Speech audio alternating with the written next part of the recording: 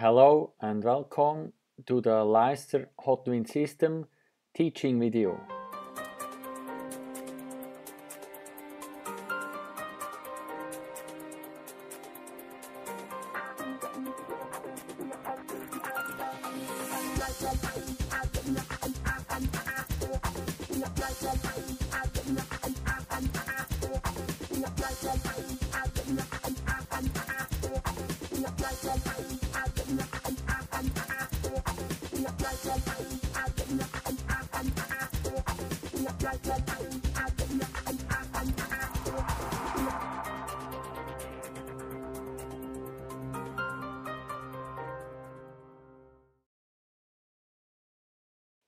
The aim of this video should be to understand the full scope of this tool.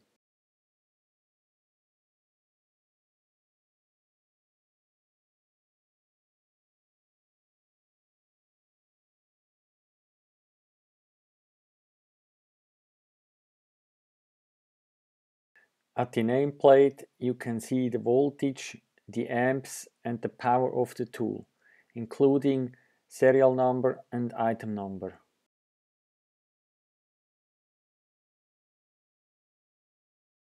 At the tool you will find two potentiometer buttons. One is for the airflow and the other one is for the heat. Instead of using the buttons, you could use the interface for remote control.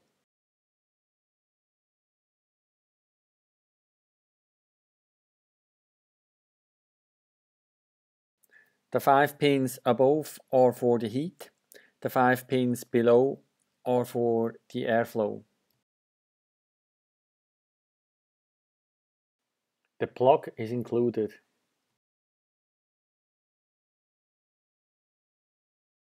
The main button has different functions.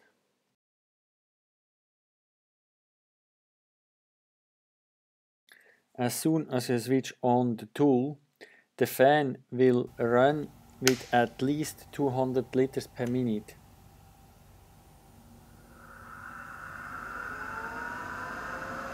Now we have two options to switch off the tool. The first one is the automatically cool down function.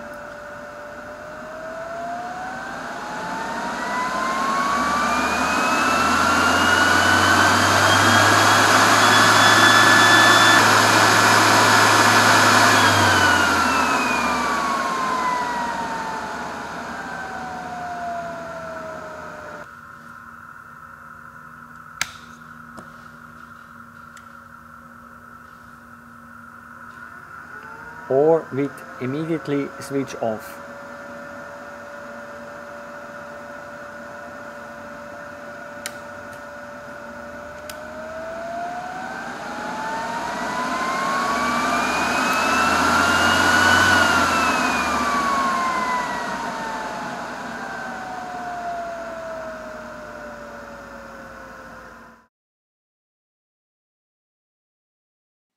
You have different options to set up the tool.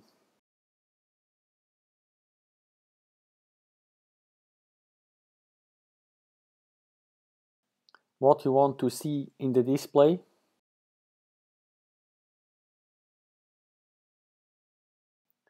Using the buttons or the interface for the heat.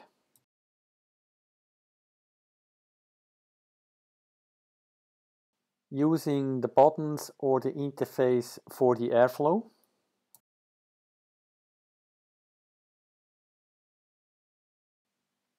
And if you want to activate the internal controller for an internal closed loop system.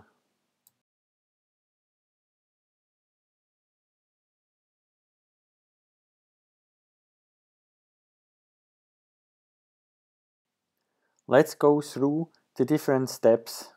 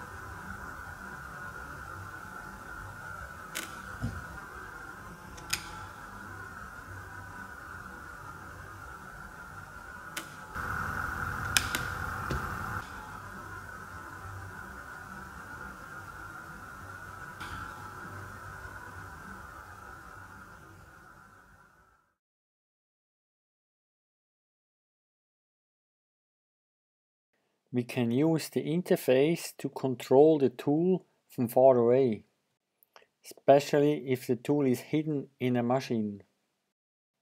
For this we need a signal and 24-volt DC.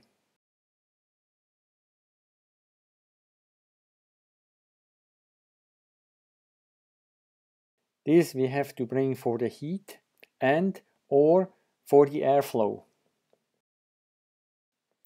Leister offers two controllers.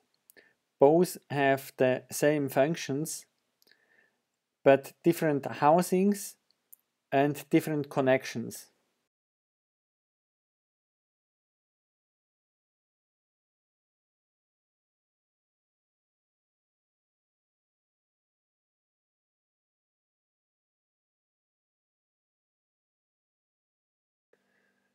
The Leister CSS Easy and also the CSS both are able to bring out the signal 0 to 10 volt or 4 to 20 milliamps and also the 24 volt DC for feeding the interface.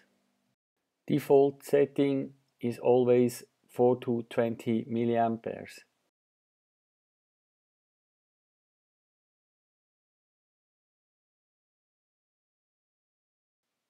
In case you want to use the 0 to 10 volt signal, then the controller needs a special configuration.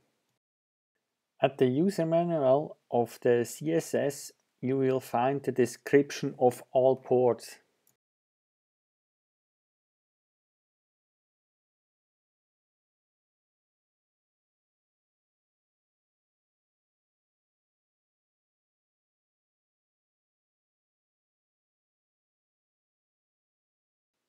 So the outgoing wires of the CSS have to go into the interface of the Hotwind system.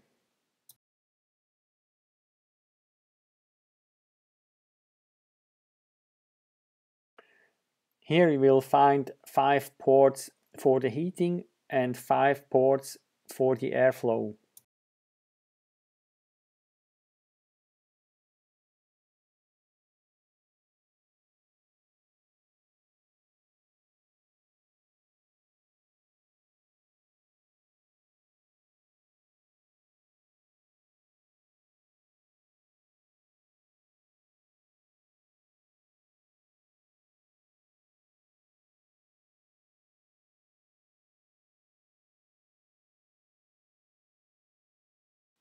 Also, the airflow can be controlled remotely.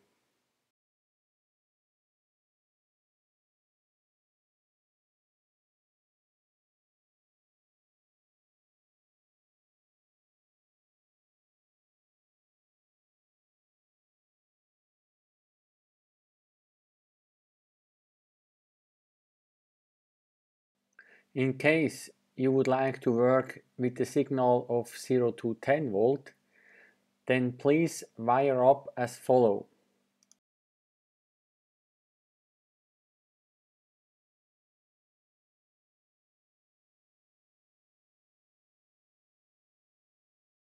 As you can see, the ground of the 24 volt DC and the ground of the 0 to 10 volt is the same port.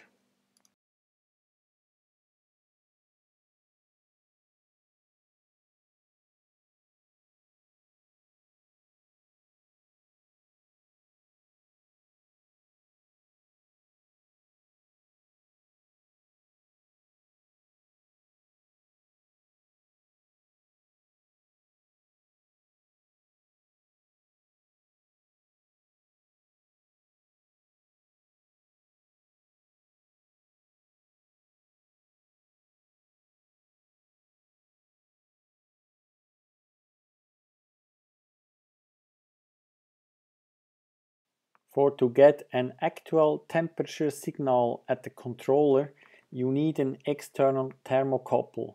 You cannot use the internal thermocouple at the Hotwind system.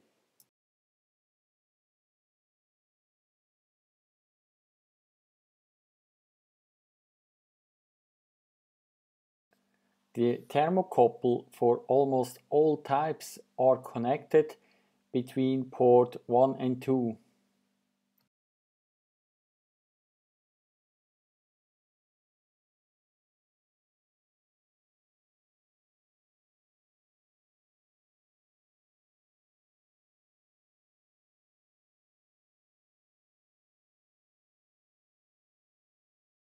Let's start with the 6 options to control it. Option 1.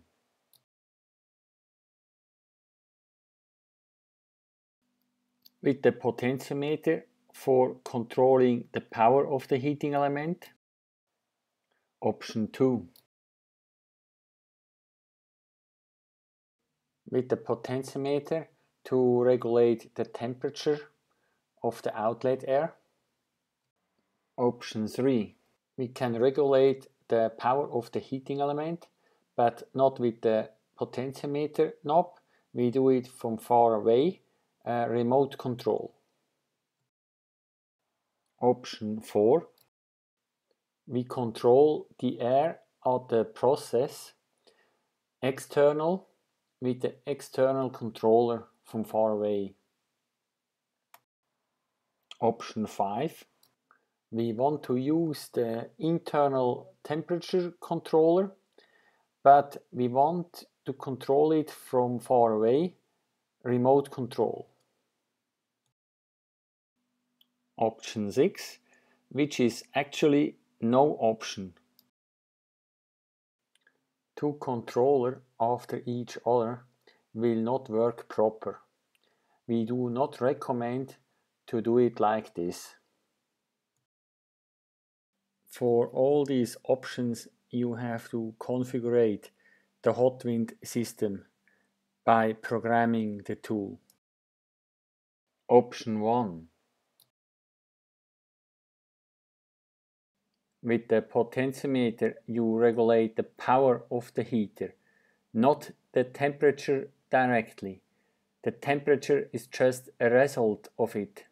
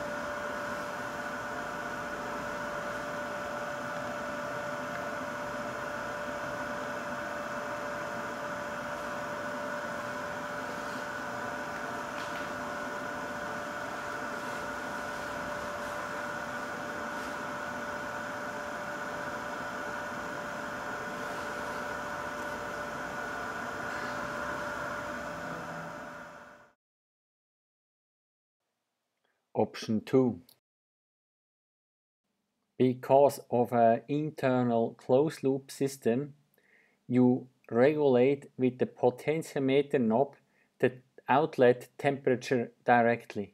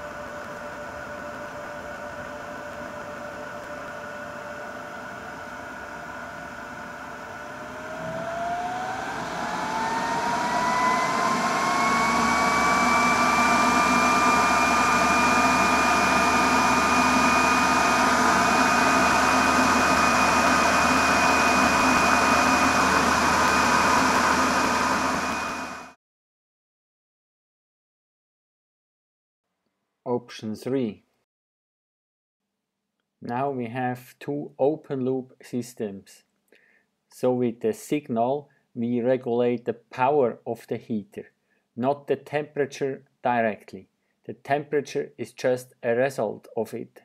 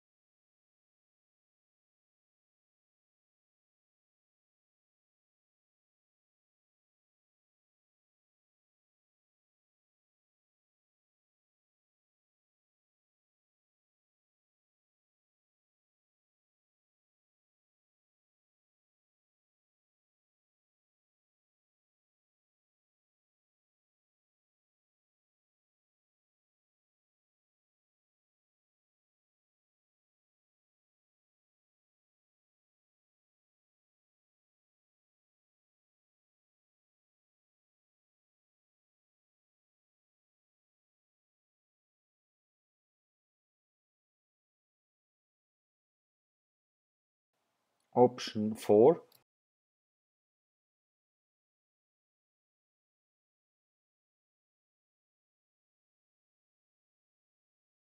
Now we regulate the temperature external with the external controller.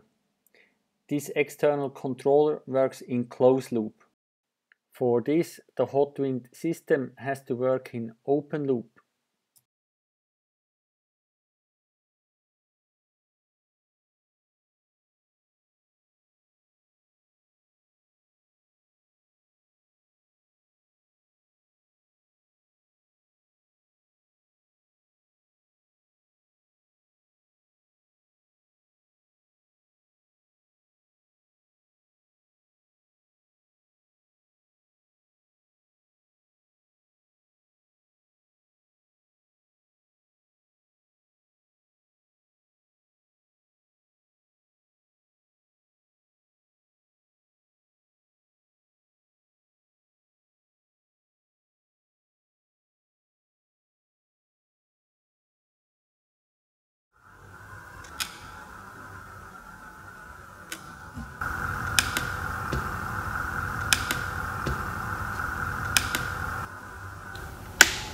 The Hotwind system works now in open loop, and the controller has to work in closed loop. Now you can see the set temperature and the actual temperature at the controller. So the Hotwind is now just a slave, and you can see at the display how much power it receives from the controller. You can still see the internal actual temperature at the Hotwind, but this temperature has no function.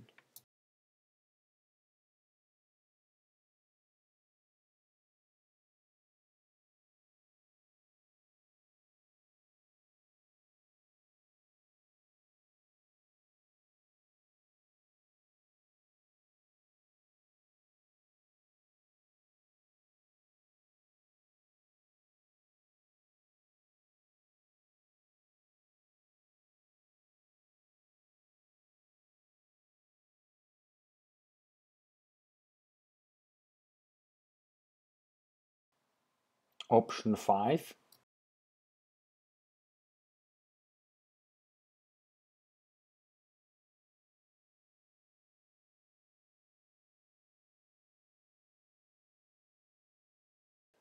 The Hotwind system is doing the temperature regulation internal, but we control it remotely.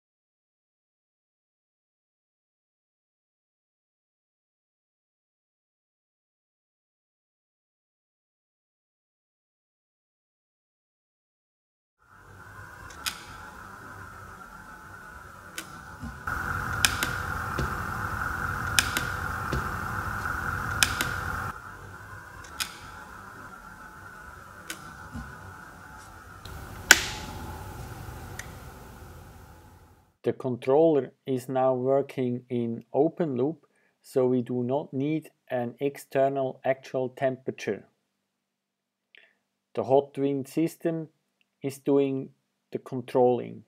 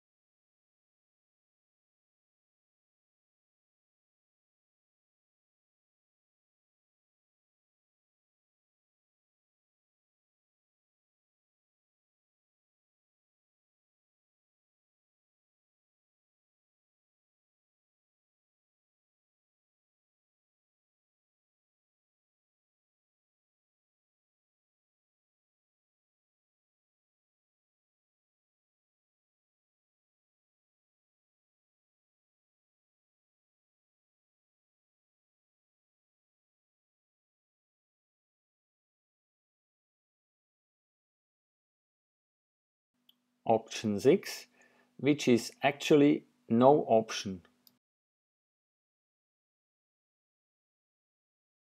The Hotwind system is doing the temperature controlling internal.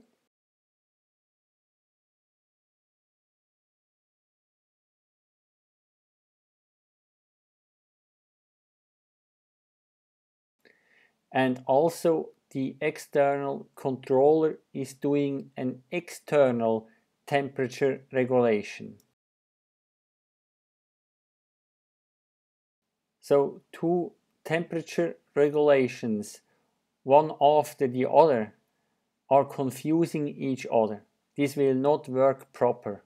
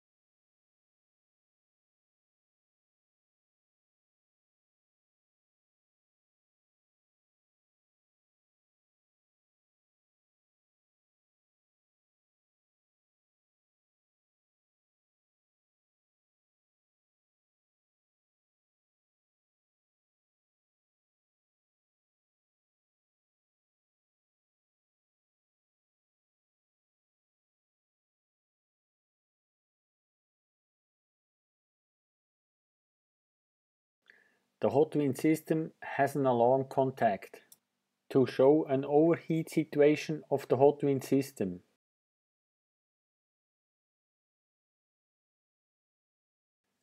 This contact is potential free, means this is just a switch. There is no electricity on it. So this alarm contact is for free use, so you can connect a lamp, a sound, or you can connect it with your PLC. So this contact is normally open.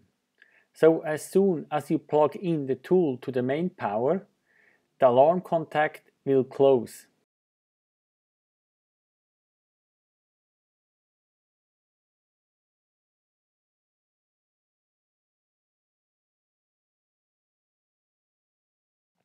This switch will react as soon as the Hotwind system has an overheat situation, first of all of the heating element or also for the housing. So this contact will get open and also the heating element will switch off automatically. The blower will keep running. This means the tool will cool down. To restart the tool, you have to switch off and on the power.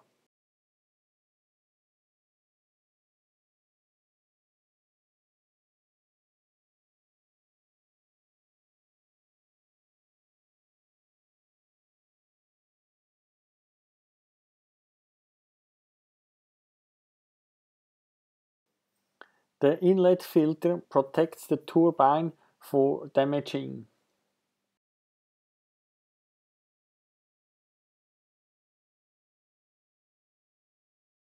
With the handle and the protection tube, the Hotwind system can also be used for a hand tool.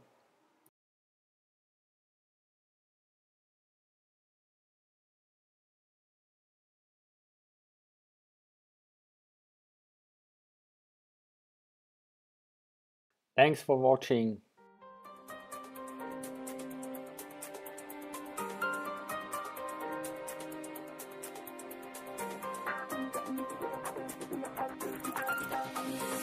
Like